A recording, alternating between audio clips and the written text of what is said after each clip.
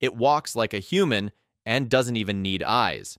Powered by reinforcement learning, this humanoid robot adapts its stride, pace, and balance in real time, navigating uneven terrain using only internal sensors.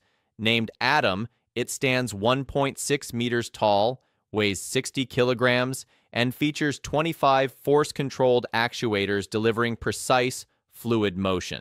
Its modular design includes a biomimetic torso and an Intel i7-based control unit for full body coordination.